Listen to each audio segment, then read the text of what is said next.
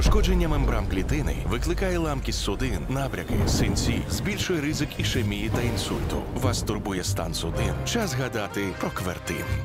Ліга мільйонерів. 18 із 25 голів обласних МСЕК – офіційні мільйонери. Про це свідчать дослідження статків очільників обласних центрів медико-соціальної експертизи. Нагадаю, декларації чиновників у публічному доступі. За даними видання «Главком», серед найзаможніших керівниця Хмельницького обласного центру медико-соціальної експертизи Тетяна Крупа. Чиновниця задекларувала у статті інші доходи більше мільйона гривень. А готівкою Тетяна Крупа тримала трохи більше 15 мільйонів гривень і 160 тисяч доларів. Нагадаю, останнім часом все більше корупційних скандалів довкола очільників МСЕК. Вже з наступного року, згідно з рішенням РНБО, МСЕК ліквідують, та поки що цей орган працює. Моя колега Ніна Коломієць продовжує ретельно вивчати його діяльність. Черговий її матеріал про роботу центрів медико-соціальної експертизи далі в ефірі. Масштабну схему заробітку на ухилянтах викрили на Рівненщині. У складі злочинної групи було зо 30 осіб, більшість – медики. Серед них посадовиця місцевої медико-соціальної експертної комісії. За даними слідства, фігурантка входила до складу Рівненської міжрайонної кардіологічної медико-соціальної експертної комісії. Після того, коли представники лікарсько-консультативної комісії направляли клієнта на проходження МСЕК, посадовиця готувала фіктивні висновки про непридатність хворого до проходження військової служби. Фейкові довідки та історії хвороб мають лишитися в минулому. Президент Володимир Зеленський на засіданні РНБО доручив ліквідувати систему МСЕК. У Міністерстві охорони здоров'я вже почали цю роботу. До кінця цього тижня ми приймемо розпорядження Кабінету міністрів України, яке в нас ліквідує центральну МСЕК. Ми робимо все можливе, щоб на 1 січня 2025 року медико-соціальні експертні комісії, як окремі юридичні особи, призупинили своє функціонування. Ви зараз маєте чорнобильську групу, так? Так, чорнобильську. Ковтання, жування. Ковтати тяжко.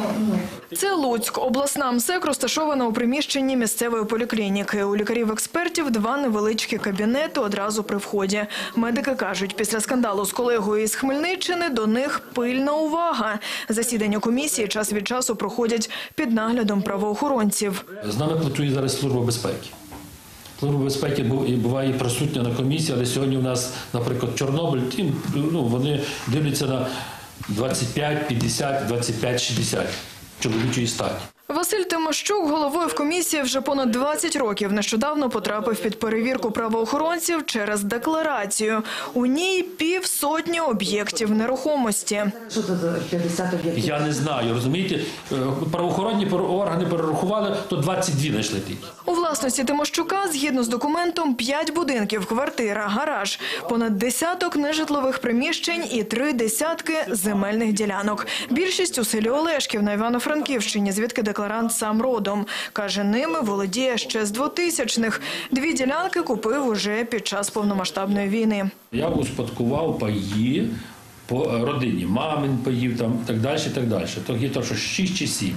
І плюс там ділянок є, наприклад, 25 сотків, 50 сотків. Це не це все разом. Це городи називається. Там в 2000-х роках, там 6-му, 10-му, я це все задекларував. Бо якби не вписав проблема, писав так само проблема. Нежитлові приміщення – це телятники, свинарник, склади та швейні цехи, в тому ж таки Олешкові. Василь Тимощук показує нам знімки своєї нерухомості. Пише «швейний цех». Бачите? Так. Подивіться, який він є. Яке це дав, навіть вікна, воно так стоїть, знаєте, обсипається. Законність статків представників МСЕК, а також прозорість їхньої роботи тепер вивчатимуть спеціальні робочі групи. Ці робочі групи будуть перевіряти рішення МСЕК, зокрема. Далі збираються підстави. І тоді вже відкриватиметься, якщо будуть такі підстави за тими чи іншими рішеннями, будуть відкриватися кримінальні провадження. Ну і плюс фінансовий аудит. Зараз триває перехідний період. Функцію МСЕК поступово планують передати лікарням. Кластерні і надкластерні лікарні – це вже результат госпітального планування, яке провело Міністерство охорони здоров'я і визначило в кожному регіоні ці лікарні, які забезпечують доступність пацієнта в межах визначених нормативів і мають як мінімум 20 напрямків надання медичної допомоги і укомплектовані відповідним обладнанням. У МОЗі Наразі планують максимально цифровізувати весь процес отримання діагнозів, а також встановлення інвалідності.